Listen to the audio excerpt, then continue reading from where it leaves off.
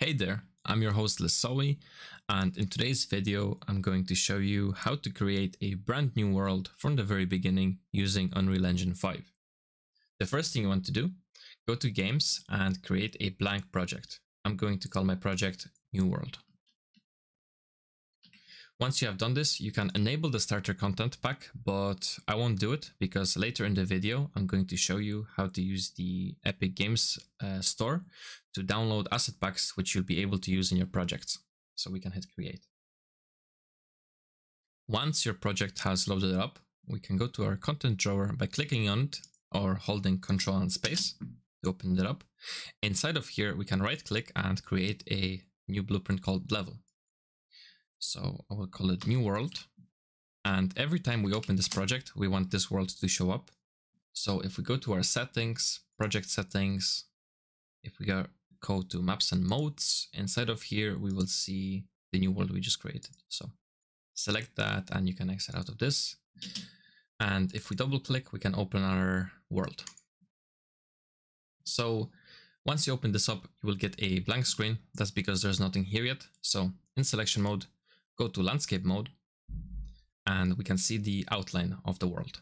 So I will make it a little bit smaller and then we can, you don't need to change anything else here. We can hit create. So again, everything is blank. So if we go back to our selection mode and if we see the white square with the green plus, click on this. If we go to lights, we can create a directional light. So again, we want some more things in here, more properties. So if we go here and add a skylight, now we will go here again and in visual effects, we'll add a post-process volume. We can add a sky atmosphere. Then again, a volumetric cloud. And by the way, all of these are in visual effects, except for the lights. And we want a exponential height fog. So this will hide all the darkness in the back and will give us a nice blue sky. So once this is done, if we go to our direction light, we can go to mobility and select it to be movable. Then in our skylight, we can do the same for movable. And in real-time capture, we will select this to be true. Then one more thing, we want to go to our post-process volume. And in here, we can do cool things like changing the temperature, and stuff like this. Like it'll totally look different depending on what you do here. So metering mode enabled, exposure compensation enabled, and go to manual. So if we select this value, we can change how dim or light, bright our world is. But at the moment, you don't see any changes take place because it's happening inside the square. So scroll down and select infinite extent on bound to be true. Now we can see the changes take place. So I will select a value of 10.5 because I think it's good. And to show you changing temperature and stuff like this, if we scroll down, temperature, select this to be true, select this to be true as well, cold temperature, and for example, we can make an icy world like this. But I'm not going to use this for the moment. And I just want to show you how to create some textures on the floor, how to use some textures on the floor with the asset packs we're going to download and create maybe a few mountains and a lake. So go to your Epic Games Launcher. So once you're inside your Epic Games Launcher, go to the marketplace. And inside the marketplace, if you go to free and permanently free collection, inside of here, you'll find a lot of free assets which you can use for your projects. I'm going to use the Stylized Eastern Village asset pack for this project. So I already have it downloaded, so I'll find it in my library. So Stylized Eastern Village pack, add to project. And if I find the project I want, which is New World, you can add to project. Once the asset pack you want is added to your project, simply open the content drawer, go to the asset pack, find materials, go to landscape materials, and inside you will find something called an MI landscape. So this is material instance a landscape, and we want to apply this to our landscape. So if we click on this, or we can click on it in the directory, if we find something called the landscape material, we can search for it, or we can open up our content drawer and simply just drag it in there. So I want this material instance, and drag it in. So everything will go black, but that's okay. Let's go to our landscape mode and paint, and inside you'll find the textures. So click the white plus, white blended layer normal, and save. So do this for all the textures you will be using in your world. I'm going to do it for all the textures.